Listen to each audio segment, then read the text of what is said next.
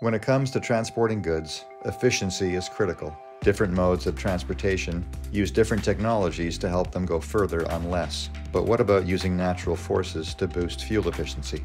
I'm Wayne Kennedy, a fuel efficiency expert for railroads. I formed and led a fuel conservation group for over 10 years at a large Class 1 railroad, saving them hundreds of millions of gallons of diesel fuel. Now, as a consultant, I help other railroads in their fuel savings and greenhouse gas emissions reduction journey.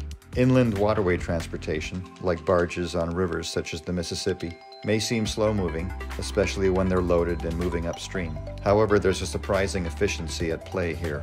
When a barge travels downstream, it benefits from the natural flow of the river, with the current doing most of the work. This allows the tugboats guiding the barges to exert minimal effort, almost like riding on a conveyor belt.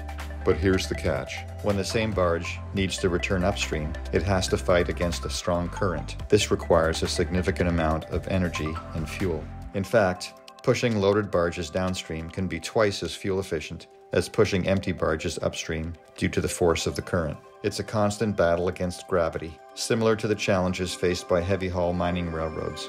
In northwestern Australia, where railroads transport resources downhill from mines to ports, the return journey uphill presents a similar energy challenge. To address this, Australian mining railroads are exploring innovative solutions, such as what they euphemistically term the infinity train.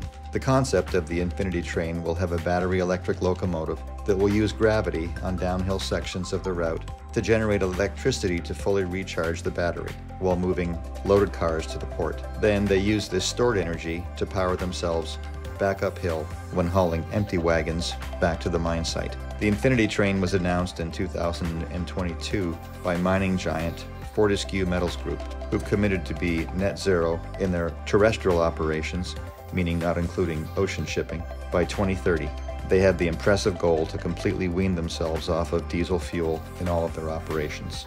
Regenerative braking, in other words, using the kinetic energy created by braking, is used by electrified commuter lines all around the world, but not at this scale. The mine and port geography in Western Australia is relatively unique.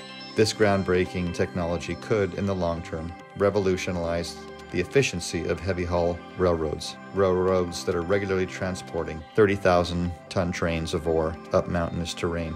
In the quest for fuel efficiency, every innovation counts, whether it's leveraging natural forces or pioneering new technologies. The goal remains the same: to transport goods sustainably and efficiently, shaping the future of transportation.